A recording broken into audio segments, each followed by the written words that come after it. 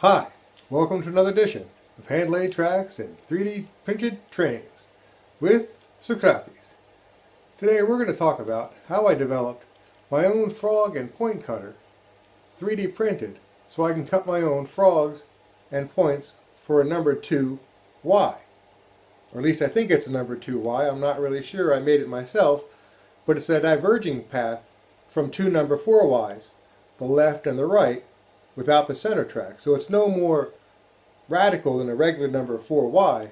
It's just that there's no straight path, there's just lefts and rights. But the problem is, the frog ends up being twice as wide as a regular number 4. The track, the turnout, is made out of 3 basic parts. The long stock rails, the slightly smaller diverging rails, and the 2 frog rails that make up the V part. There's also 2 small guard rails. So I use a rail cutter to cut the rails to length so they're consistent with each different turnout. And then you have to file off all 3 of those rails each in individual ways. The frog has an angle cut into it, the points have a very short angle cut into it, about 2 degrees, and then you have to cut a little notch in on the stock rails so that the diverging rail has a place to pocket and cut into and hide. And you can see here the 2, this is still loose from this, but the 2 stock rails are on the outside. These are the 2 frog rails. The 2 diverging rails are the ones that move back and forth, and your 2 guard rails are the small rails in here. So I started using the Fast Track system. I have the Fast Tracks number 4Y, or the number 4 turnout, and also the number 6 3-way, which I use to make number 6 lefts and rights. Although at this point I'm only using the number 4s because I'm building onto a 2x4 area and it's really small, and since I'm trying to pack a lot into it, I need the sharpest turns I can make. And I'm only doing a shunting type layout, so the sharper curves are fine for my kind of locomotives and rolling stock. But the number 4 cutter, frog and point cutter, is basically what I started with. But if you look inside the number 4, you can see that they have, on one side they have the frogs, and the other side they have the points. The points are a lot more of a shallow angle, and the frogs are all their own angle depending on the number 4, 6, etc. The number 4 basically indicates as a 4-to-1 ratio as the turnout moves from straight to the diverging rail. And since I'm doing twice as far between the 2 rails on my Y, I assume it's a number 2, but I'm not really sure.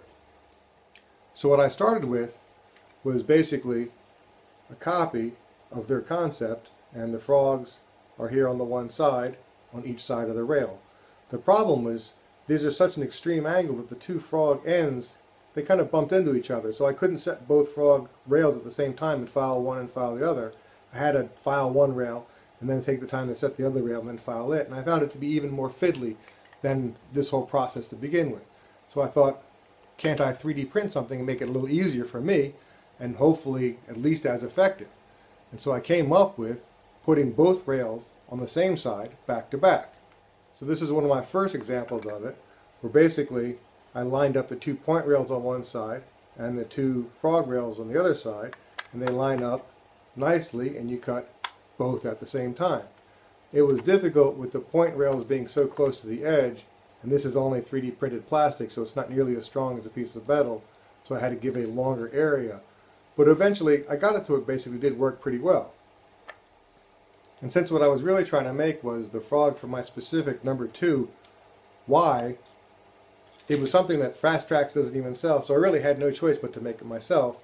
And in the end, I came up with a nice little tool that holds 2 rails at once on both sides, so 4 in all, and you can cut all of your rails for a turnout in a pretty simple process. It takes a little while to get them set up just right because I'm trying to make sure it's right. But once they're in there, the filing itself is very quick. And of course this is a bit sacrificial because it's just plastic. But it also encourages you not to do too much and to make sure you've got it where it's done. With the metal blocks, it's harder to tell when you've gone from the metal of the rail to the metal of the block. But with this, there's a bigger difference when it goes from cutting the rails to mostly cutting the block. So you can really kind of feel when you've gotten to the edge of it. I've also found that with the metal blocks, I tended to make the tips too thin, and I'd have to cut off a fair piece of it to get it back to strong metal, which they basically encourage you to do. But with this, I found that the tips are pretty much just about perfect, and I've had a lot less work to do it. So I'm quite happy with these. In fact, I'll be using my own number 4s, my own created 3D printing block when I make number 4 turnouts instead of the metal one that I have, because it's just faster because you do 2 rails at the same time, and I find that the results are a little bit better actually. So I made them up for number 4 and the number 6. I put them up on Thingiverse. It's a fairly long print because it's a fair piece of plastic, and there's number M8 hardware. There's 2 M8 lock nuts buried inside of it, and a couple M8 screws on the top with some washers to help spread the load out. And I try to make sure that you have to put all the rails in. You can't just put half of them in because it really won't work so well. So put a pair of blank rails on the other side if you're only just doing frogs or just points. And for the most part, I found it works the same as the other block. I was really quite happy with the results of it. Check it out on Thingiverse. Maybe it'll help you make your own tracks a little faster.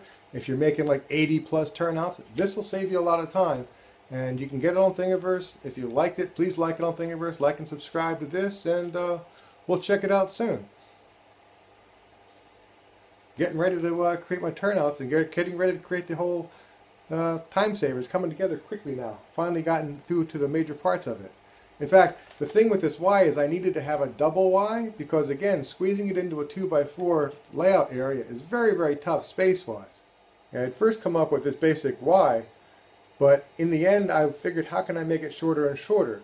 And because I'm using the stepper motor, the motor sits on the one side or the other side, but if I put it to the other side, it made it a bit shorter. And in the end I was able to make a double back-to-back Y, which was a couple centimeters shorter than 2 of these, which in first place replaced a couple number 4 turnouts.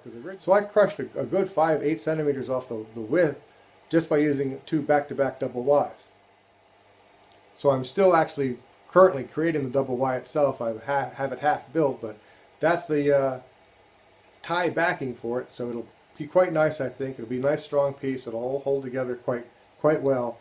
And creating the turnout print is so much more work than creating the actual turnout jigs. The jigs aren't so bad, but creating these, this is a lot of 3D design work. And I like the idea of people making some of these things. So check it out on Thingiverse. This isn't quite done yet. I'm still working on it. But the blocks are all going to go on Thingiverse, and you can pull them down yourself, download them, and tell me what you think. Thanks for watching. See you again soon.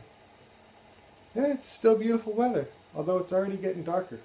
It's amazing. If you live down near the equator, you have no idea the difference between summertime and wintertime. But here, 10:30 at night, wintertime or summertime, 4:30 at night in the wintertime, sunset. And already we're past it, headed down. So I got to get for my bike ride. Go check out the trains at the West Amsterdam freight area. I like to see, there's that Class 8 shunter, which I have a little one of. So thanks for watching. I'm going to pretend I'm walking off this way.